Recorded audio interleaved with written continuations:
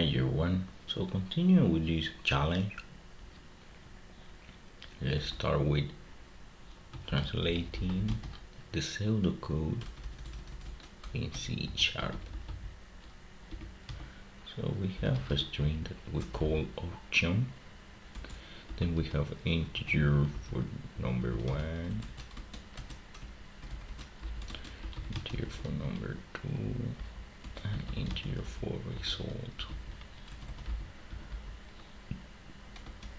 Then we want to print to the user what he wants, what we want him to write, right? So in this case,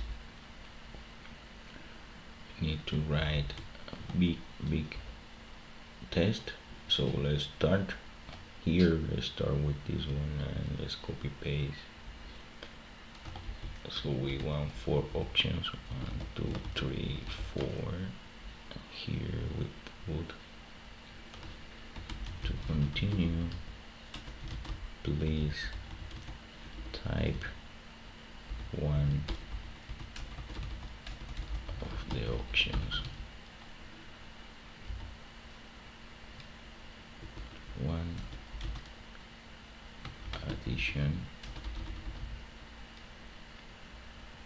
2 subtraction, 3 multiplication, then we go 4 division. So we have the options, the user would write something, and now we need to get the data. So we put option variable, and it would receive from console read line. Remember, read line to read the console, write line to write in the console. Now we have the options, so we can do two ways. We can do if, or we can do switch. So if, let's do if, and I will do switch also. Option equal 1, and this is, remember, this is string, so we need to put it as a string. Got option, we declare as a string, and we are reading the console line as a string. Then we need elif option equal to,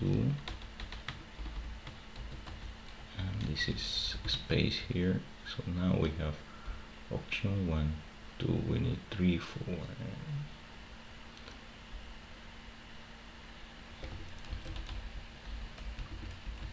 4, and we need the last one for any other value the user type, and here we're gonna change to 3 and we're gonna change to 4.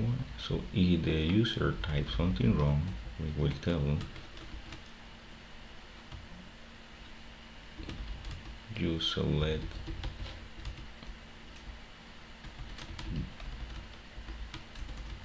the option selected does not exist. So here we have, now the first one is an addition, so we need to result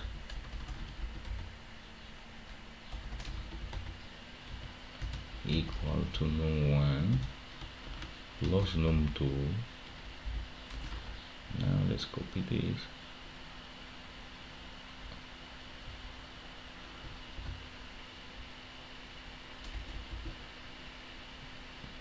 Option 3, option 4, so this is division, this is multiplication, this is subtraction,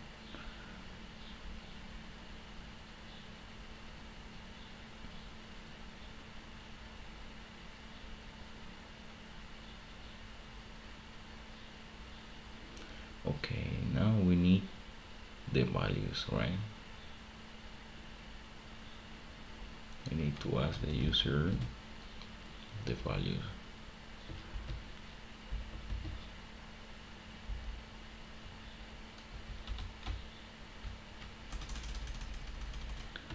Right.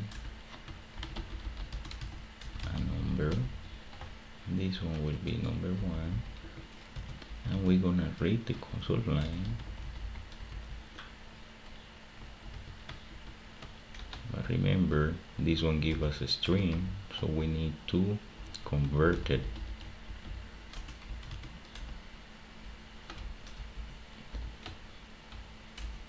to integer.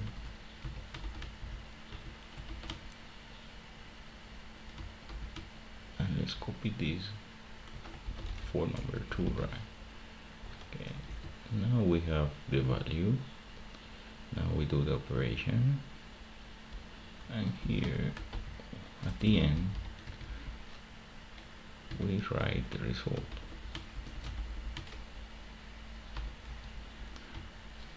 The result of the operation you have selected is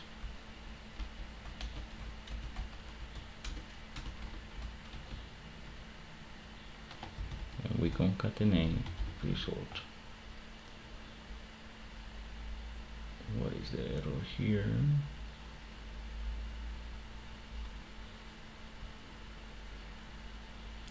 Use of unassigned local variable result. Let's convert it to string. Still we get error.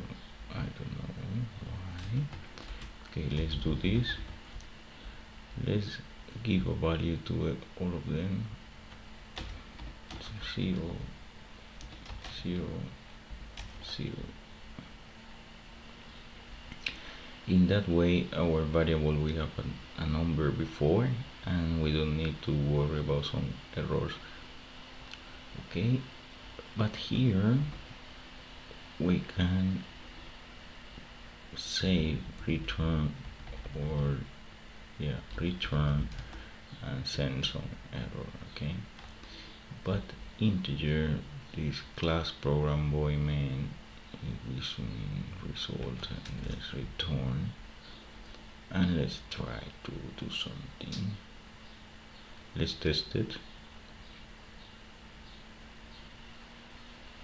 So let's choose option 2, write 23, 3, they will be 20 the result, and I forgot here, let's put console read line to stop the console for closing.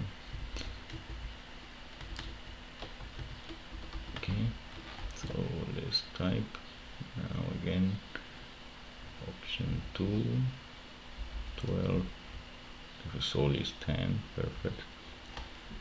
Now let's type a different option, say 5, so something went wrong. So I found something interesting.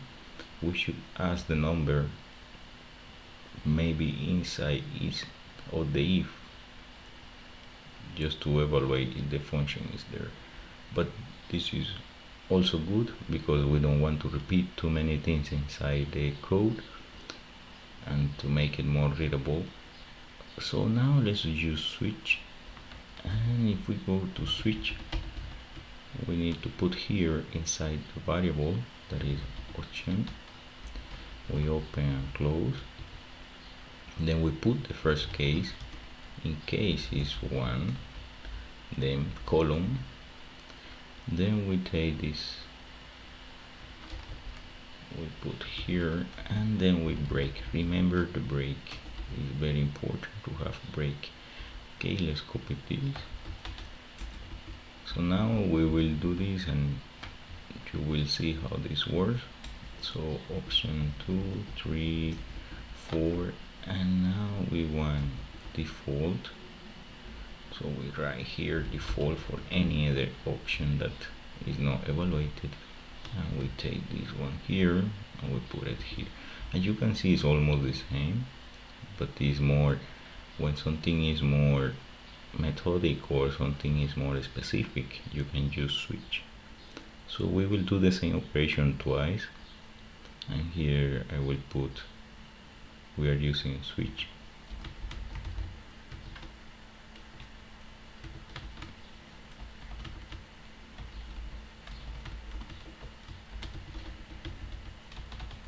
so we can see in the command prompt. So let's do now 4. 10 divided by 2. Okay, so something is wrong. The result of the operation you have is 12 and I choose 4. So something is wrong here, right? Let's check what is wrong. When we choose option 4, we are doing a plus here. So here I have to change this here and here. And let's copy this twice so we can see both results. A result with switch and result with if.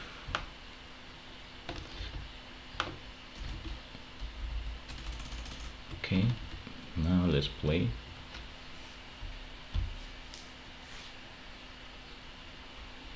Do again 4. 12 divided by 2. The operation with if 6 6. So yeah, that's how we did this. You can see there are 2 ways of doing it. So let's practice. You can try by yourself, or you can follow this video and type and learn, or you can do more stuff if you want. I invite you to try some stuff. So see you